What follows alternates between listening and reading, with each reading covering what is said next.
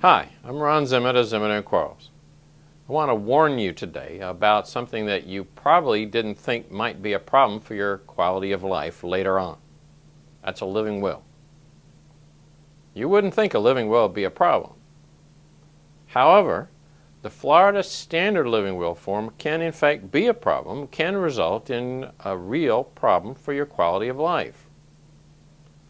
A living will is your opportunity to give clear direction to your health care providers and to a health care surrogate who makes decisions for you about your medical care when you're not competent to do so. It's not a will that disposes of your property and assets. The Florida legislature created a statute, Section 765.303 Florida statutes, that contains a standard form living will. The problem is that many people sign the standard form without careful thought. People sign the form and think they've completed all the planning they need to do. Nothing could be further from the truth.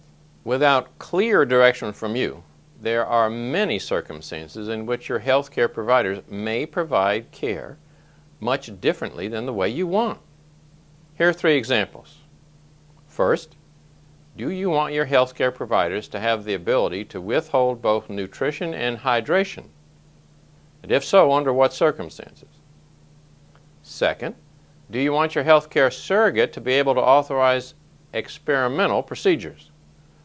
What one person considers experimental may be different from another. For instance, health insurance companies frequently deny payment of a claim for procedures they consider experimental.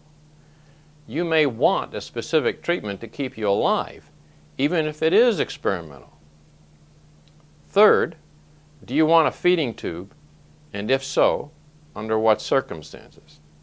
These are just some of the circumstances that are possible, that could be a problem for you later on, and they're not covered in the Standard Living Will.